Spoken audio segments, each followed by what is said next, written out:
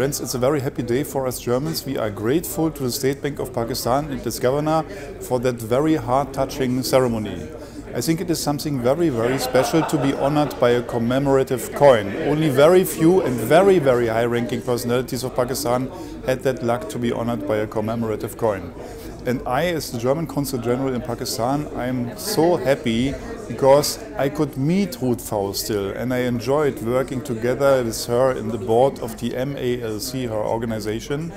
And I would like to say that we, of course, are very happy for Ruth Faust to be honored, but we would like to mention also her team, her board members, and all those in Germany and in Pakistan who shared hands, who joined hands with her to eradicate leprosity in Pakistan.